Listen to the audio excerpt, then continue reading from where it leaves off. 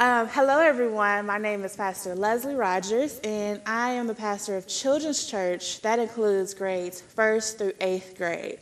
I am so excited to be here today because a part of our ministry is ministering to the entire family. So every Sunday, I get to minister to your child, but also we want to provide resources for parents, for grandparents, for aunts, uncles. If you have influence or if you care for another child, we want to provide resources for that. And so this is the first episode of Crucial Conversations. And the reason why it's entitled that is because I believe Jesus had a lot of important conversations. He discipled people through conversations. And in our society today, we have to have conversations to care for one another well and to push the kingdom of God, even in our house. So we should be Christians after we leave the church. And so today's first episode is about kids and the internet. And you know that topic is loaded, but we'll be covering more hot topics such as how to discuss faith with your child, how to discuss sexuality. There's so many different things that we can discuss. And I believe that God will use bits and pieces of these conversations to minister to you and your family as well. Before I keep talking, I want to introduce Dr. Kenya Grooms. So Dr. Kenya Grooms is a member of Salem Baptist Church, and she has a long resume. And so I'm going to let her tell you about her resume, and we're going to continue the conversation. Thank you, Leslie. I guess a really important part of my resume is that I came to Salem as a teenager when I was 15 years old. I didn't know that. And one of the things that drew me to the church was the segment in the church when we hug our visitors. And I remember being a 15-year-old kid thinking, if a church could love on me like this and they don't even know me, imagine what could happen at that church. So I came to Salem many moons ago as a 15-year-old. But since then, I've graduated from college a few times. I'm trained as a clinical psychologist, and I've worked primarily as a clinician with kids under 18, and of course working with children, you end up working with their families. So I have about 12 years of clinical experience with children and their families. So I've dealt with a wealth of issues pertaining to kids not fitting in, kids getting in trouble at school. Some of the work I did prevented first-time offenders from going into the correctional facility. Instead of giving them a sentence for juvenile detention, we would offer them a certain amount of sessions of therapy to kind of get to the core of the issues that they were dealing with. So somewhere in that career path, my pastor asked me to come and work at the church. I worked at the church. They overlapped for a number of years, and then I transitioned to academia and I work at DePaul University as a part-time professor now. I was there for 10 years as a full-time teacher, and now I work as an academic dean at a junior college where I feel like it's the best of all my worlds combined. My students are young. They start at 18. They're predominantly African American. I believe 40% of our population is African American, and then the diversity is mixed after that. So I get to sort of use all of my various skill sets to work with families. And I love it. I love it a lot. This topic about the internet is an interesting topic. In my family, I have a 9-year-old daughter now. She just made 9 in February. And we have had, Kennedy, our heart, but we've had really difficult conversations. We've had really difficult conversations with Kennedy, the internet, screen time, and I'm anxious about having this conversation to share some of those topics, to share some things that have come up in those topics, and talk about the internet and how it impacts kids today. Yes. Well, I told you all her resume is phenomenal. I couldn't begin to explain it. And Kennedy goes to Children's Church, so She just does. want to give a plug. She goes there. And just one quick thing, she counted down the days to when Pastor Leslie took over. There were 2 Sundays, and she said, is Pastor Leslie going to be children's pastor today? And I'm like, no, you have one more Sunday. I love Kennedy. Part of this is, when I was a child, and even when you were a child, our parents, they had to worry when we went out, right? If we were going to another friend's house, if we were hanging out, a sleepover. But now, as parents, you have to worry about your child can be in your house, but when they're on the internet, you just have no idea where they could be. And so now we're talking about a virtual space. And while the internet presents so many things, I mean, as a student, the internet was my best friend for research. We have the world at our fingertips.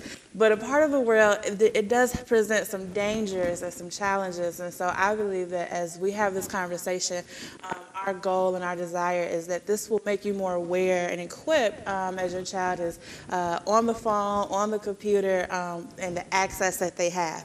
And so how Dr. Kenya Grooms appeared here was I was talking to my mom about this vision, and I was like, I want the first conversation to be about the internet and the kids. And my mom said, well, Kenya was on the news for this. And I was like, what? And so I saw the clip. And so can you explain, Dr. Grooms was on the, I forget what channel. But Channel 7. Channel 7, yes. And you were talking about this very thing. And so can you explain all of that story? Sure. I got to this new segment because the segment was about an app called Musical.ly. Okay. And it's an app where I think it's sort of equivalent to Facebook for older people, okay. Instagram for the millennials, okay. and Musical.ly is sort of for kids, little kids. And so my daughter, I didn't know that she was using Musical.ly. And one of her friends' mom called me and said, you have to look at Kennedy's Musical.ly account.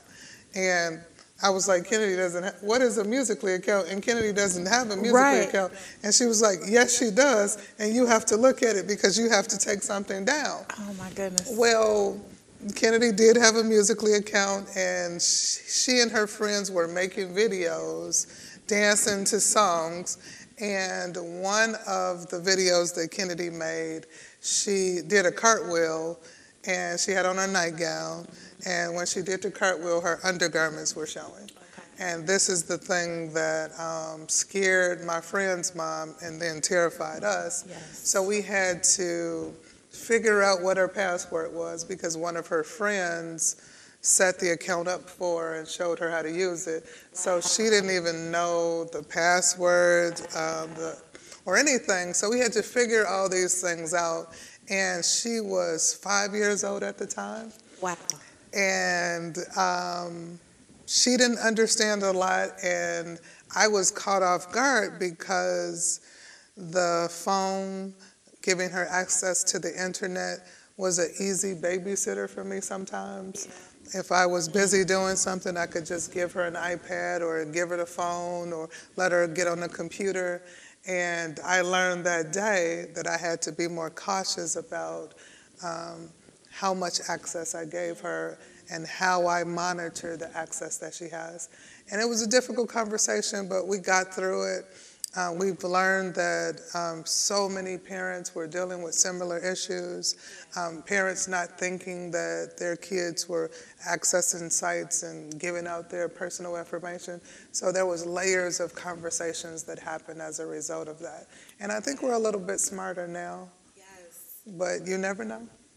Wow. So you said something really important, that it was an easy babysitter for Kennedy. And so I think a lot of times it's, you have games set, I know parents have downloaded specific apps, and you're like, okay, go play. Yes, yes. It was equivalent to back in the day when you just go play outside. And you went to play outside, yeah, yes. and now you're playing on a screen. Yeah. And so a big part of this conversation is if you're monitoring how much time your child is online and you're cutting back some of that time, then you as a parent have to be more present. You have to be and more so can you discuss, after those conversations, what were the boundaries that were in place? Could Kennedy be online all night? What happened at dinner? Can you talk about some of those things? Sure, and I think it's a tough conversation for lots of families. Yeah. On average, national statistics indicate that teenagers are online 9 hours a day. Wow. Which means kids, the age group we're talking about 6 hours a day. Wow. The American Heart Association and some other, like the Mayo Clinic and some other health organizations recommend 2 hours a day screen time. And so immediately I want to implement that, right? Yeah. I want to jump in and say, you can only be online for 2 hours, and that includes the time she has to do research for school, because Kennedy's in 3rd grade now. It includes the time she wants to watch a movie or a clip on Netflix. That's hard. 2 hours. But I found some really creative ways of how to monitor that. So we have a sheet of paper that has a lot of circles on it, and the circles represent 15-minute time segments. Okay. So if she wants to play a game, she gets to scratch off the 15 minutes when she gets to the end of the 15 minutes. Mm-hmm. If she gets to the end of the circles, then that's the screen time for the day. Okay. So it makes her more accountable for how she uses the time. Yeah. And I think she uses it more wisely now, and it helps us to know that she's not spending more time online or more screen time than we would want her to have. Yes. So and it's tough to monitor because when we're in the car, if you choose to use that time, you have to be accountable for the time. When I'm busy, my husband's busy, when we're not available to play. Kennedy is the only child, so sometimes we have to be involved in her play. It makes us more accountable, like you said, to be a part of what's happening. I know that there's parents that are using this nationally, and it's been a helpful tool to monitor. But then, of course, there's been moments where she's in her room reading a book, and if we walk past the room, we see a light, and we know that underneath that blanket and that light is an iPad or my phone or my husband's phone, because Kennedy doesn't have her own cell phone, but she does have an iPad. And then we have to start the conversation all over and monitor and let her know that we're concerned, because there are some consequences to too much screen time. Yes, and can you talk about more of those consequences? Some of the obvious ones that we know are the predators, right? And so predators, a lot of times we think that we trust our children. We're like, our kids are good. They're not looking for bad things. And that's true, but bad things are looking for them. And so a lot of times they don't know if Kennedy's online, that this is a 9-year-old girl a lot of times. And so can you talk about more specifically what are the psychological consequences? We know that the physical danger. We know also pornography, students who are viewing pornography are becoming at a lower age, starting as small as 10 years old. And these are things that you cannot unsee once you have seen them, once you have been exposed to them. And so can you speak more about those psychological impacts? Sure. I'll start with that same news segment. There was another lady who had a 11-year-old daughter, and her daughter was communicating with a grown man online, and he was posing as a 14-year-old boy. Wow. And they were making plans online to get together. Wow. And so that calls for a completely different conversation, and that is, who are you communicating with online? How do you know that that's actually the person that you're communicating with? So we had to talk about not sharing personal information. We had to talk about, when you have a password, protecting the password. We had to talk about, your dad and I have to know every site that you're going to. We have to see it before you go. We'd like to look at some of the videos that you're looking at on YouTube, because there's some kid-friendly videos on YouTube that are communicating some really inappropriate messages. So we had to have layers and layers of conversations, and we had to be more present and we had to be more involved because, like you said, there are some psychological effects of being online. And what we've learned is that for babies, I know you've been at the grocery store, at the mall, and you've seen little babies with phones in their hands, iPads in their hand, and they're just swiping away. They can do some of the things that I can't even do with the phone. And most of the national pediatric organizations recommend no screen time before the age of 2. Wow. Because they're still in a developmental stage, and there's a lot happening with their brain development. There's a lot happening with their eye development.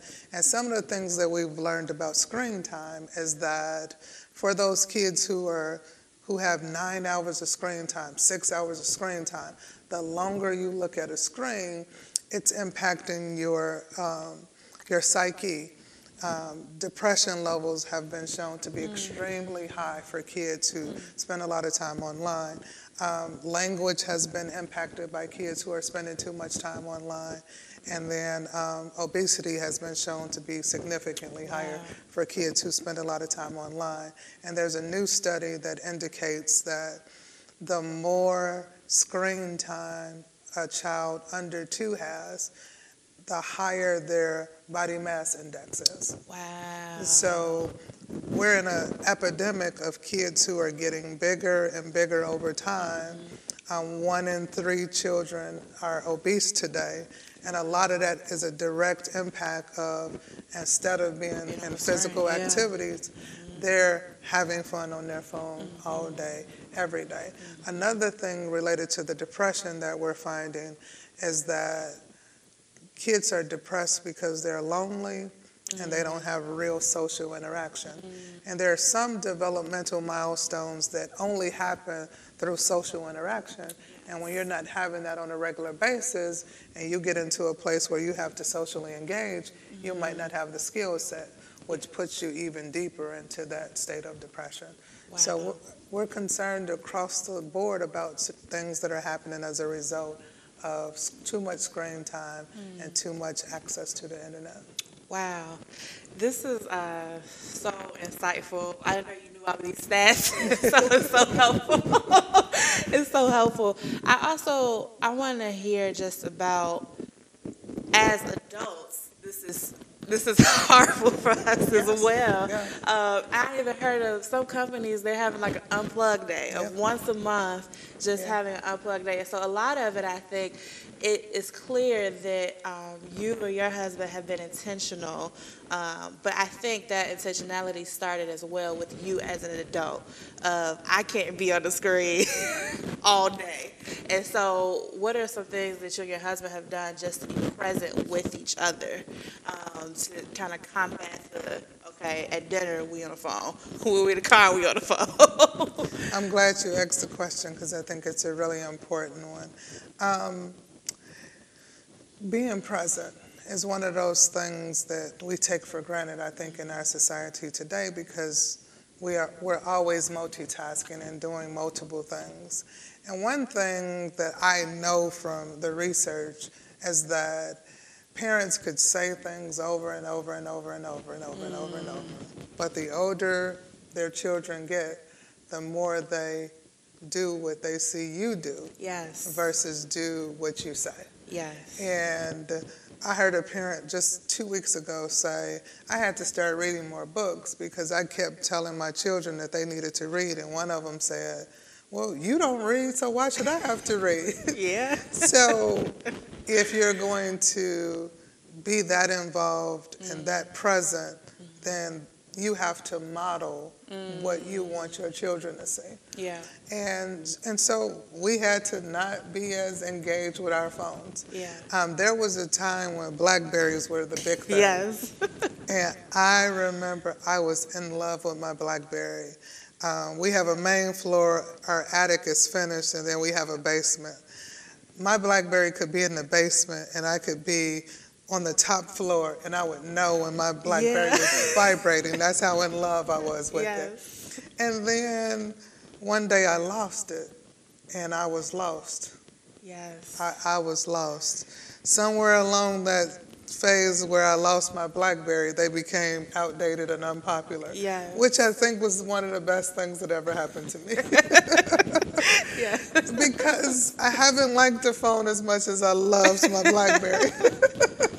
And I think I had my BlackBerry when I was working at the church.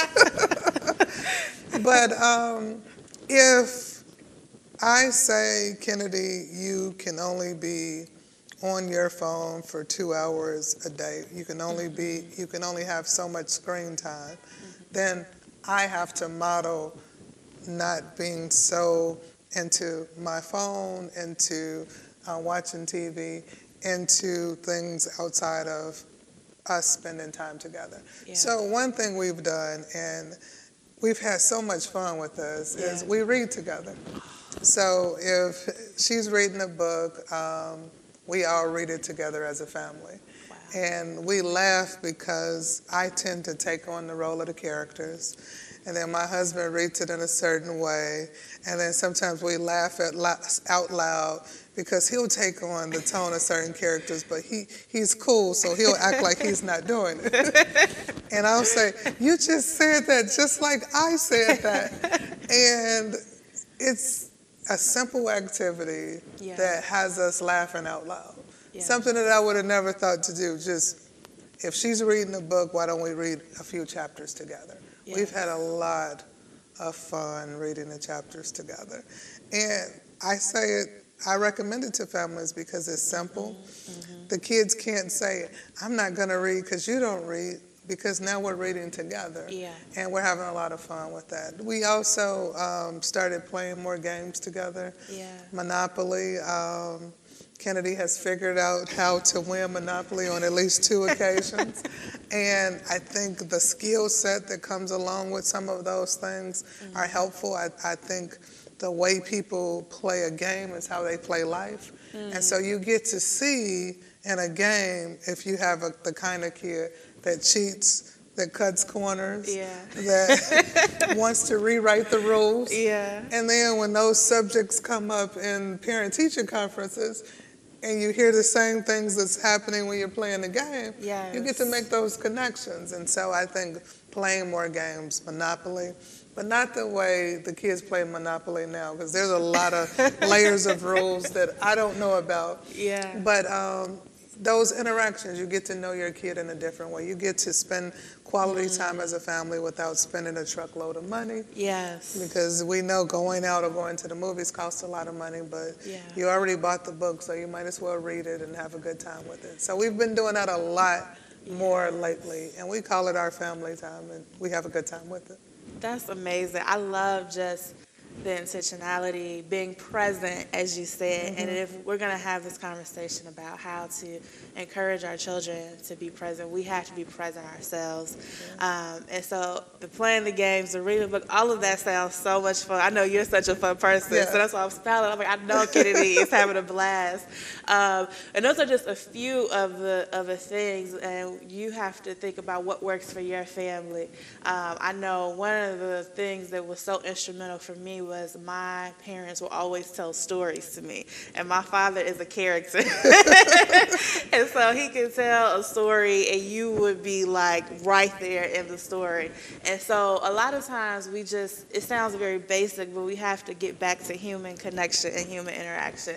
And that is a part of being a disciple of Christ, is we're countercultural. And so while culture and the world is going technology, we're always on our phones, we have to be intentional about how to be present with each other. I think it's it's research that out of the 3 years that Jesus spent with his disciples, an author said that he spent 49% of his time just being with his disciples.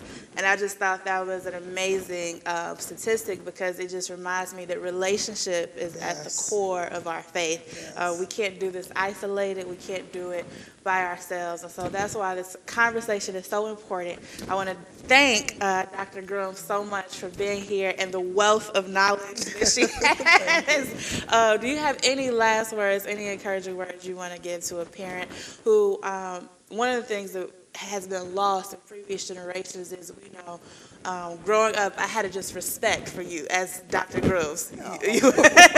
And part of that is you're an adult, you're older than me, but that has been lost now in these coming generations. There's not a respect. And so some parents are struggling with that authority piece, and they don't know how really to interact with their kids. And so could you speak any encouraging words you would have to them to keep on going? Sure. I think that the world we live in nowadays is tough. And we have God, and we still have these everyday struggles. And I think that life can be disappointing sometimes, and we take those disappointments home. And just the other day, Kennedy didn't do well on a test. And we pride ourselves on saying, we have our gifted baby, and she gets straight A's, and right now she's struggling. Third grade is hard. Yes.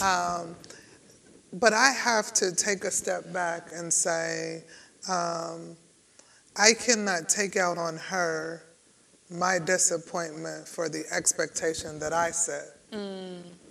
Because I want to be in the circles with the other parents with smart kids. And I set that expectation. And I heard myself sound disappointed. And I had to roll back the tape and say, did you do your best? And she said yes.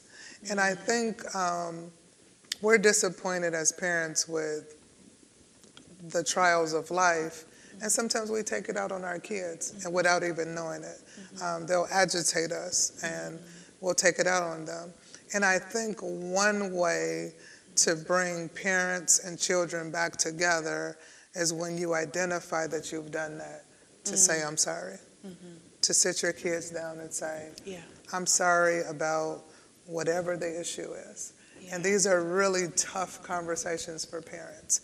I had a student in one of my classes, and she had a 13-year-old son and a 6-year-old son, and she loved her 6-year-old. But the relationship with her 13-year-old, she struggled in that relationship. And every week she would come to class with a question about it. This class happened to be Family Life, the past, present, and future of families. One that I designed and I love to teach because we get to talk about families over the decades. And she would always try to get free therapy. What do I need to do with this 13-year-old? What do I need to do with this 13-year-old? And then examples, when she could talk about her 6-year-old, she'd always take that in class. And I remember I would say, DePaul does not pay me to provide therapy in class, and that was my out. But one day we were probably in week 7 of the class, and so this is 7 weeks of her doing these comparisons between the 6-year-old and the 13-year-old. And I remember saying to her, okay, I'm about to give it to you. I said, you need to sit the 13-year-old down and apologize to him for liking the 6-year-old better. Wow. Because we all know it. And if we all know it, and we only see you once a week, he knows it and he sees you every day. Wow. And she started to cry. I mean, and it was an outward cry that I could tell that she knew it was true and she wanted to correct it. And so the last 4 weeks of class, we got to hear about their relationship coming back together. Wow. Because she actually did it. Wow. She told him she was sorry for liking her brother, his brother, more than she liked him. And it all had to do with they had different dads, and she had a strenuous relationship with the 13-year-old's dad, and she had a great relationship with the 6-year-old's dad. And she had that tough conversation. And week 11, she brought the 13-year-old to class. Wow. Because he wanted to see the teacher who helped him have a better relationship with his mom. Wow. And those are tough conversations that parents have to have. Yeah. If you want that solid relationship with your children and you know you messed up or did something wrong along the way, like I said with Kennedy, I put my expectation on her. Yeah. And she's doing the best she can. So I had to say, I'm sorry. Did you do your best? Yeah. And she did her best, and we had to celebrate The 69. She's going to kill me for saying the number on the tape. But we had to celebrate the 69 because she had done her best. Yes. And so I that. think as parents, we have to stop and say, is there anything that I did that is preventing us from having a great relationship right now? And I guarantee you, if you really seek God in that space, God will remind you, will bring to your remembrance those situations that you can go back, apologize, and move forward in your relationship with your children. Yeah, as you were talking, that's so powerful. That's so powerful. And I know we want to make this a shorter video, so I'm not going to go any rants. But as you were talking, Dr. Grooms, I was just reminded that a lot of times our phones, technology can be a defense mechanism for really dealing with relationships. And as you were talking about, there are pain in relationships. Relationships take work. Yes. And so just back to the phrase of being present and loving your child enough to know that it's going to be uncomfortable to be present with you. Yes. I might like your little sister more than I like you, and going through the hard work of that. So I love that. In conclusion, this is our first episode of Crucial Conversations with Dr. Kenya Grooms, and she has done a phenomenal job, and we're so blessed to have you here, and I want to thank you so much. Thank you for having me. Just some resources. The first resource is Children's Church. We are on 109th in Cottage Grove at the multi-purpose building. You can drop your child off as early as 9 a.m. and that hour and a half is recreation and relationships because we want to bring back human connection. And so if you drop your child off, there could be a volunteer to help your child make a craft, to play with your son in basketball. We want to bring back those relationships. And then we have classes that are tailored for your child's age. We have dynamic praise and worship and prayer. And so please drop your child off. That's 10:30 a.m. on Sundays. Also, there are a lot of resources online for parental security.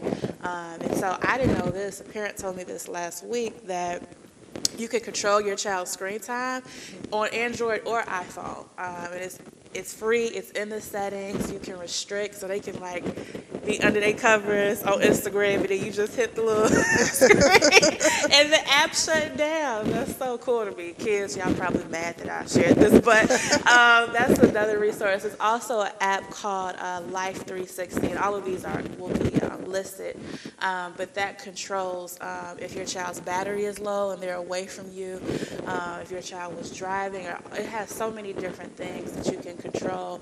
And all of the sites, I think a lot of this too is we don't know a lot of the social media sites now. So even I had to research what are 6th through 8th graders, 4th graders using, because it's no longer Facebook or Instagram. But all of these social media sites have parental guides to kind of help inform you on that. And so that will be listed below as well. So we've done enough talking, but thank you all so much for watching. Thank you.